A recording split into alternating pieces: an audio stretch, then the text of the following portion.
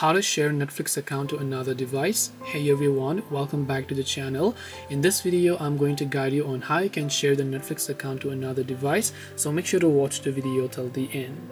Now you can't just scan a QR code and then simply go ahead and then link a Netflix account. The only way you can share your Netflix account to another device is by logging in manually using the email and password. So unless you have the email and password, no matter whether it is a TV or your secondary device such as a laptop, or you're trying to log into your iPad or your tablet, in that case it is not possible. As I said, the only way you can share your Netflix account to another device is by simply logging in manually, and there is no any other way. You can't just say, I don't want to give them the email and password, I'll just scan the QR code and let them log in. That's not how it works. You can't link it. As I said, you have to log in manually on all of the devices. So hope this video helped you guys. If you have got any questions, then feel free to also leave them down below. Thank you for watching till the very end of this tutorial, and see you soon in our next video.